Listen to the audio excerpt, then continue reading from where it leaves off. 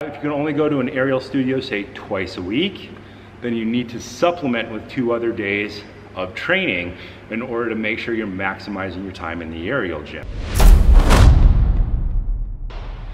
Hey guys, this is Mark Wildman of Wildman Athletica. We're gonna talk today about grip, specifically training grip for aerial. This is the limiting factor that people have when they try to train aerial. You'll get Pilates people and dance people come in and they want to learn aerial, and they will have all the physical attributes necessary, the range of motion, the strength, everything except an ability to grab onto something and hold on and pull. Being able to do a pull-up is not a crazy thing. It's a normal human movement, but it's not something that most people learn because people grow up in cities. They don't grow up climbing trees the way that I did. But this is something that you're gonna run into all the time when people are trying to learn aerial. They will not have a connection and an ability to pull from their shoulder all the way down. Whether it's hammock, you see it all the time, inability to invert. Silks, when we climb silks or rope, just climbing is, even for extremely strong people, you'll see this in CrossFit. People will go to CrossFit and they'll be able to knock out butterfly pull-ups. They won't be able to climb a rope because the grip is different. So we have the 2 types of grip we're gonna talk about. We have what we call gorilla grip, which is our barbell grip, which is our pull-up grip, but then we have other grips, specifically ice cream cone okay grip. This is the grip that we use in heavy club swinging all the time, which is why I advocate it. It's the most kind of complicated form of grip you can get before you get into like rock climbing grip, which is the no grip grip. So the grip, instead of having your fingers pulling against your fingers, you're pulling against the line of your arm. A way that we train this with people, the way that you can train this, is very simple. We're going to use something that's going to mimic a hammock. This can be a workout towel that they give you at the front desk, say of 24-hour fitness. Right now we are going to use my Star Trek Beyond Premiere t-shirt because it's what's in my bag. So what we are going to do is we are going to start by putting this cable machine at a reasonable height, probably equal with your shoulder. It can be low, it can be high. That's not super important. What is important is the fact that we're going to take this and we are going to thread it through the clip that's on the edge of this cable. Now what we have is something which allows us to mimic the grip that we're gonna have on silk and or hammock or rope. If you have that grip, trapeze grip, monkey grip, is not nearly as hard. So this is just a standard gym cable machine. You see this in every gym, in every box gym, Globo's gym, 24-hour fitness, Equinox, UK gym box.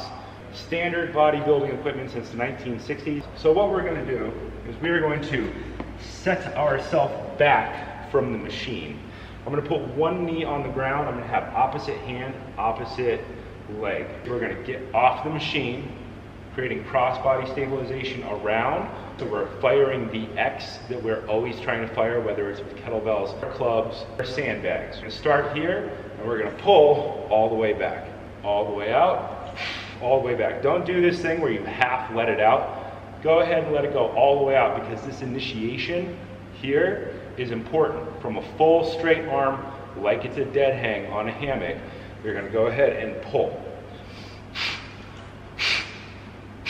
Pull not just with your arm, but with your body, because you never pull your arm without your body in aerial activity. Something's always pulling and connecting to the core.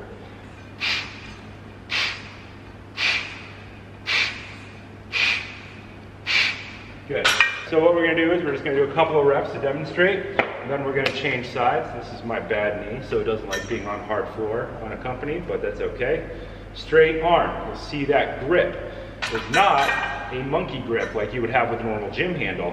It is a fabric grip, literally using fabric to grip.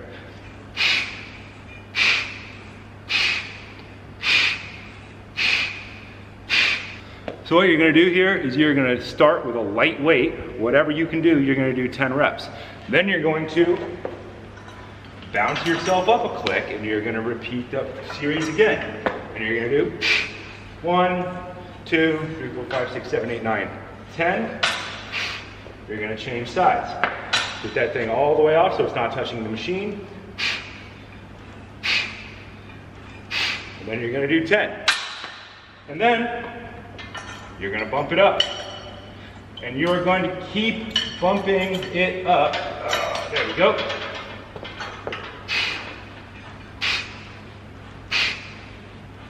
Until you're pulling this whole stack of weights over here.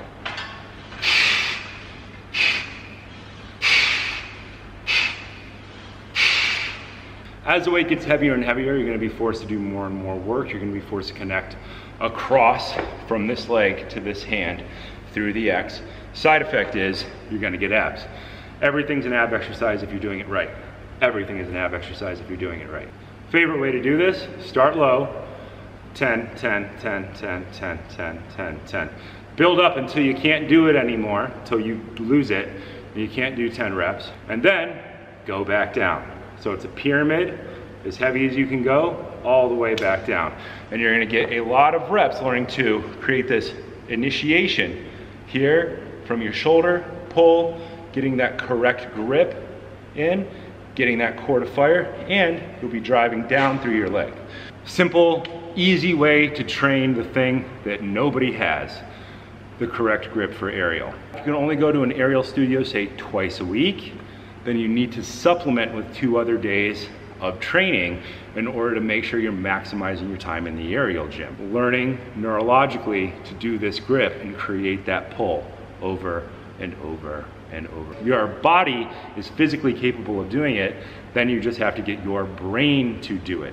That's a whole nother thing. The difference between body initiation, having the muscles, making sure that they're actually doing stuff efficiently, and then the neural part, getting the brain to voluntarily actually do it.